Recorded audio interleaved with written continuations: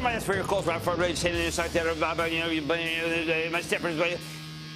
Are you ready, Ski Daddy? Time for the lightning round. I'm going to start with Mikey, Connecticut. Mike. Hey, how are you? Mike, what's up? Hey, Jimmy, chill. Thanks for taking my call. It's a pleasure to speak with a legend. I appreciate you. Thanks for taking it. So I'm calling today. I'm calling about the stock ticker for Micron. I've seen on some days. I said this was the stock of the day when I was being interviewed earlier by David Faber, and I said, I don't know if it can hold 50, and I don't think it can. I think the stock goes to 48, 47 before I would think about buying it. I know that's not great, but I have to give you the truth. How about we go to Rocky in Florida? Rocky! Mr. Cramer, greetings from sunny Florida. Nice. What's up? First time, long time. Should I even start picking away at AMT or CCI? No, we don't want to buy the tower stocks yet because they don't yield enough, given the fact that the 2-year Treasury has gotten to 4. I say keep your powder dry. Let's go to Wayne in Mississippi. Wayne. Jim, thanks for your help over the years of helping us out.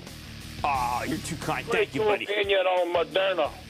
All right, I think Moderna has suffered enough. I think the stock is too low. I actually want to buy the stock. I know it can go lower, but I think it's a really well-run company, and enough is enough. Let's go to William in Alaska. William.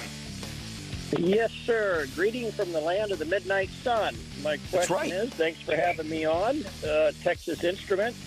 Texas Instruments is too cheap. I know people hate the semiconductors. It sells at 16 times earnings. I think they'll make the quarter, and I think you can start buying leg in. Don't buy all at once. Carl in Michigan. Carl.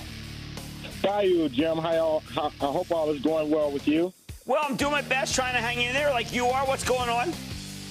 Great. I have 2 advertising technology stocks on my watch list, PubMatic and Trade Desk. PubMatic's too expensive. Trade Desk is right, but here's the problem. Trade Desk sells at a very high price earnings multiple, too high price earnings multiple. It can go lower, and then I would buy it. Richard in California. Richard.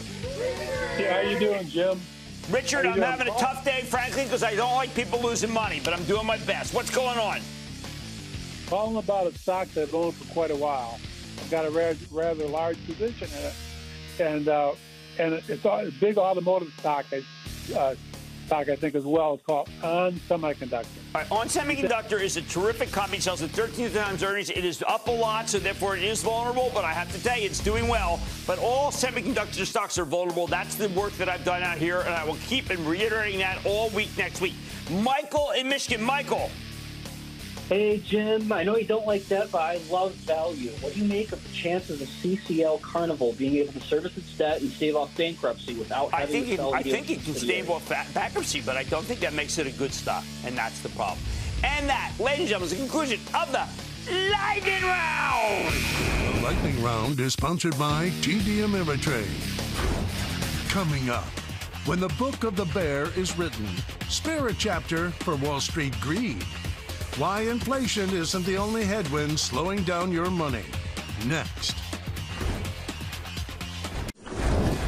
Don't miss a second of Mad Money. Follow @JimCramer on Twitter. Have a question? Tweet Cramer. #MadTweets. Send Jim an email to madmoney@cnbc.com or give us a call at 1-800-743-CNBC. Miss something? Head to madmoney.cnbc.com. Shepard Smith here. Thanks for watching CNBC on YouTube.